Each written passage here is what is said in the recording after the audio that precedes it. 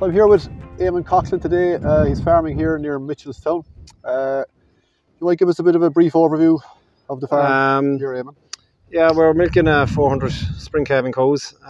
With my father Ned and my wife Michelle, and we have labour employed as well, obviously. And it's a spring block calving system. So at the moment we're just 3 weeks into breeding.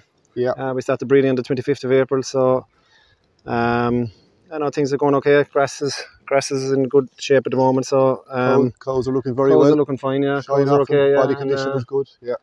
We like I said, we've just reached 3 weeks today, so we've 89% of them bred. Very good. Yeah, I'm happy enough with that. We'll hold off for until next Monday, and we'll get whatever's not bred seen to by the vet, and carry on from there. Very good. So, and I suppose people will be interested in cow type. What's very high EBI, so you're gone over 200 EBI. Yeah, the EBI for the herd now is 206. There's a strong weighting towards fertility. It probably goes back to a time when there's a lot of these would have Norwegian red blood in the back breeding back along. We were part of the Norwegian red trial like the big 15 odd years ago. So even the winter is a tough. That probably stands to them a bit. We'd be producing 460, 470 kilos of milk solids. Kind of a middle of the road production, and I just had a quick look at your EBI earlier on, and maintenance for the size of the herd and the walking maintenance is something you're we'd be conscious of maintenance all the time, because we don't want a huge big cow, because there's with that number there's obviously there's a fair bit of walking. So the maintenance is around 18, isn't it? And not massive milk kgs. I think it's about 60, and obviously good percentages then. Reasonably good. So no, that's where we want to try and keep it at. Like I said, I don't want a huge big cow, because they need to be able to walk, and I'd say the cows on average are probably 560, 570, and maybe a little bit less would do, but like I say, it's maintenance is something that we keep an eye on. It's a pretty good balance. So as regards breeding replacements this year, then you're kind of maintenance and a little bit more, maybe that's it. Like, I mean, we'd a good few heifer calves now this spring just gone, so with compliance issues and ground becoming scarce and environmental constraints, I think we need to pull back a little bit and just breed the heifers we need. We were always in the habit of breeding extra heifers to sell and this, that, so I think we've come around to the way of thinking that we'll probably breed 100 heifers, and that'll give us enough to maintain the herd comfortably, so and a bit of sex semen went in. I use 50 straws. We've 50 straws. I use them on the maiden heifers. The first week of breeding of the maiden heifers, basically as they came in, we gave them 6 straws unless they were very fresh. I gave the very fresh ones a conventional straw. They were being bred once a day. We're eyeing once a day with the technician service, and after that then we'll keep tabs on the cows. We're a bit more selective this year on the cows as well as to what's been bred to dairy.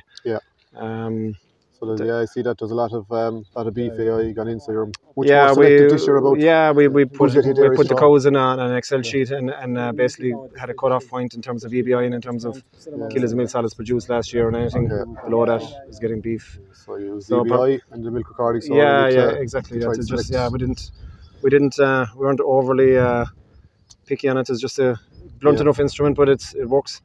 So put the remainder of the cows then into the sire advice, and they get whatever the sire advice says, and that's probably, I don't know, maybe 35-40% of the cows now getting just beef straw from day one. From day one. So see, there's limousine zag, a good lot of zag. There's a lot of zag, There's a few Belgian blues, a few Charlies. Depends on the size of the cow. Bigger cows will get Belgian blue or Charlie. Okay. Unless the cow is very small, she'll get zagged in. So that's kind of your criteria, I suppose. The real mature cows are getting the Charlie or the Belgian blue. Exactly. The next down is getting the limousine, the next down is getting an Angus or exactly. Or whatever. So we'll continue that. Like I said, we're 3 weeks in. We'll breed anything that's to be bred to black and white. Will be bred to black and white for another 10 days. And after that, then we'll move to beef. Switch altogether. over completely. Like do some of these cows? I know you said you had an Excel sheet to pick out the cows, but instead those bigger cows, the likes of her. Like they're at the top end of what we'd like, and ideally, they're probably older cows now at this stage, but yeah. they're the ones that you prefer to be breeding to beef, and you'd have no problem putting a Belgian Blue or a Charlie on any of them, Yeah. Does it come through in the selection, or do you make some decisions on the day? Sometimes you make them on the day. And I suppose people will be wondering why the Charlie, why the Blue, why the hassle? Well, I don't know. I think that we're trying to maintain calf value. There's a lot of calves, so it adds up to a nice few quid, and you've a nice calf, a very saleable calf. Yeah. A calf that people want to buy. So no shortage of customers for those. No calves. Shortage of customers, and no shortage of with the black and whites. Well, obviously there's a certain amount of them are going to be there. If you have too many, it becomes a headache trying to find homes for them. Yeah. So and as well as that, then springtime of the year is the time of the year when cash flow is a bit in tight. So getting a check for calves is always welcome. So you're going to have to rear a calf, and you might as well try and make it the best one you can. Yeah.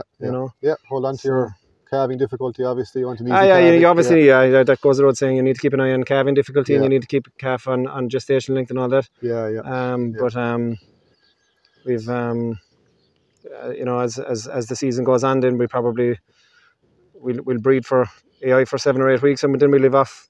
I have 2 Hereford bulls and a couple of Angus bulls. Leave them off, and depending on how busy they are, we'll keep eyeing away as well with the bulls in. We'll basically use the bulls as like vasectomized bulls almost, but unless things are quiet, we'd let them walk away themselves.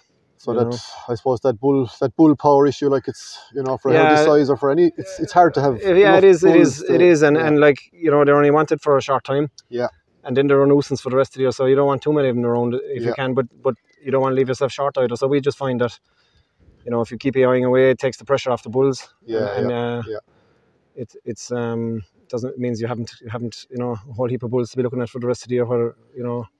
So I say, a certain amount of them are necessary, but we try and keep numbers down with a herd this size anyway. You'd need too many. To if you weren't prepared to stay will you switch away from the limousine, the Blue, and the Charlie now, or will you just shorter gestation? Yeah, but as time goes on, we switch over to Angus, Angus. To try and keep the gestation that little bit shorter again. But